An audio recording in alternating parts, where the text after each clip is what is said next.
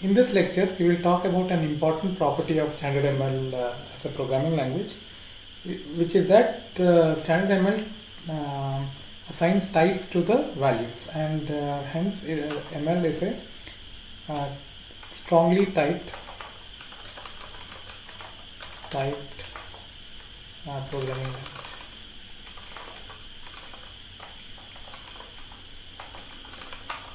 To illustrate this, let's take some bindings that we saw last time.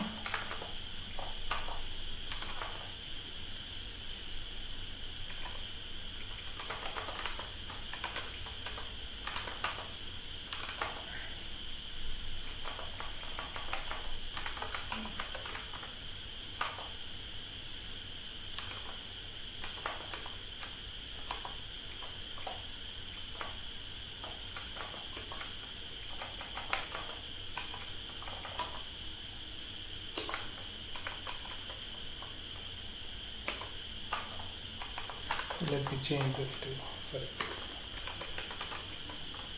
Okay, so here are some bindings in standard ML. Recall in the last lecture we said that standard ML is all about bindings, variable bindings.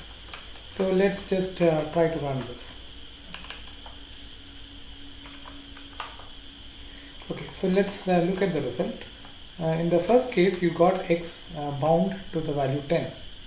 But then after that there is something extra here. Okay, this says that x is 10, but it has type int. So this thing means x has the type t. Okay, so with that, let's read these things. It says that x is 10 and it has type int. The next binding says that hello is a string. Okay.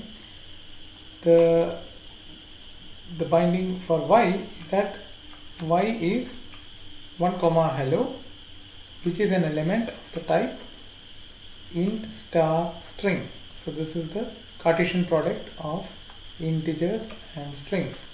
Okay, it's a tuple whose first component is an int and the second component is a string. This says that z is an integer list. It's a list of integers. Okay.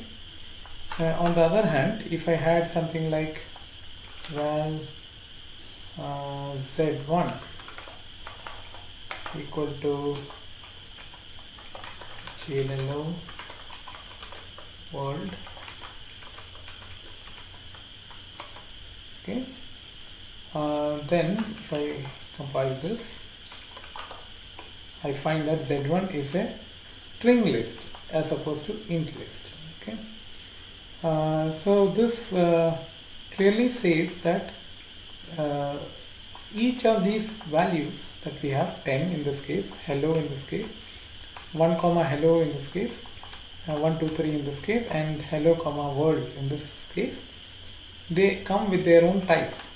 10 for example is an int, hello is a string, hello within quotes. 1 comma hello is a tuple, and this type consists says that it's a tuple of whose first component is an int and the second component is a string. And this binding says that z is an integer list, which is different from a string list. So lists come with values, all of which should be of the same type. Okay. So we saw that this small piece of code illustrates for us that standard ML values come with a type. Okay. So what is the point of this type? Okay. So the types rule out certain programs. Okay. So for example, if I write something like val x equal to 2 plus hello, okay, and if I try to run it, I get an error saying that it is not possible to do this, because you cannot add a string to an integer, right? This is not possible. Yeah. So it rules out certain programs which otherwise it would have accepted. Okay. And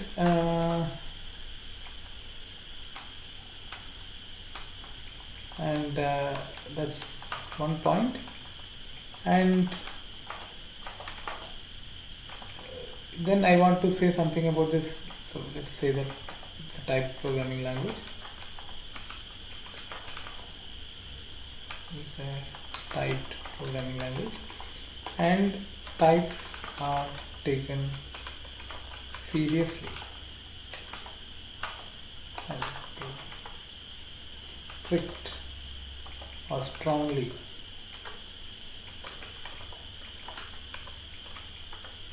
Okay, so what do I mean by this? Okay. Let's look at something like this. X equal to 2.5, then y equal to x times 2. Let's try evaluating this. Notice that we get an error again here. Okay, and why is this? This is because, let's look at the types. So let's see, the bug is here. So let me just comment this out and compile it out. And you see that x is 2.5, but it is real. Okay, it's of type real. Instead of 2,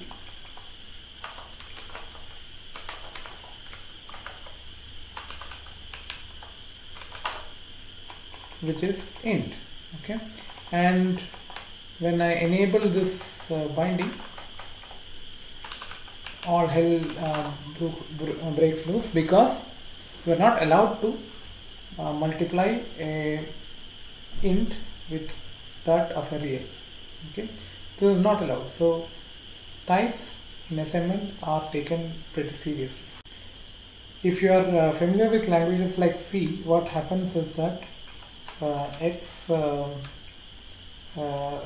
x times 2 will succeed, in the sense that 2 will be converted to a floating point number and multiplied with x, and the result finally put into y. Okay. Whereas SML is pretty strict about conversion between integers and reals, and you might think that this is pretty irritating. After all, we know that integers are subset of reals, so why wouldn't we want integers to be converted automatically to reals? Why should it be any other way? So to illustrate, let me give you one small example. Okay, so this is so strict types are great for safety. So this is what I want to illustrate. Okay, the problem that we are taking is pretty simple. So the problem is write a program to take two numbers and compute its average. Okay, this is the problem. Let's look at the solution. Let's write the code in C. Okay, so let's do that. So yeah, it's double. The result is a double.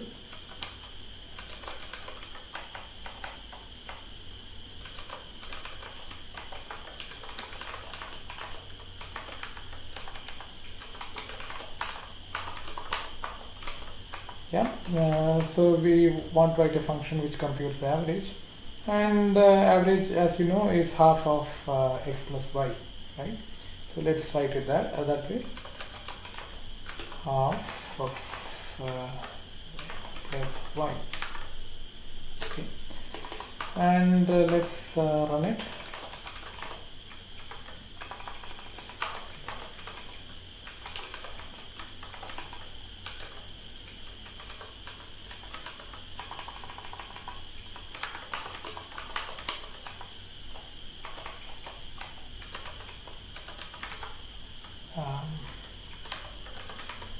yeah, so I want to compute the average of, let's say, 2 and 3. Okay. Yeah, so we should be getting something like 0.5. Okay, so let's just compile this.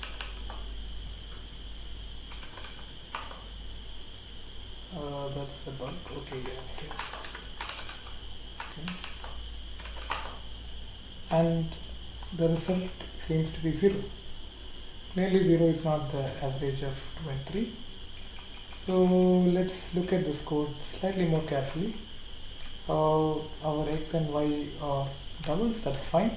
But so here you find the mistake, right? So it is 1 by 2 times x plus y. Okay, and 1 by 2, 1 and 2 being integers, 1 divided by 2 is 0, and this gives you 0, and silently it got promoted to reals. So 0, the real number 0 times x plus y, and you ended up getting 0. That is clearly wrong. Let's fix it. And then let's try compiling it and running it. And here the result is 2.5 as expected. Okay. So what I demonstrated to you is that automatically converting from integers to reals have consequences. Okay, like this case. Okay. Here it was pretty obvious, but it is not very clear how how would we catch these bugs, and it is very well likely that we might forget to write this 2.0, something like this. Okay, so this is a bug. Let's see how SML works out here. Okay, SML. Let's kind of follow the same template roughly. Yeah.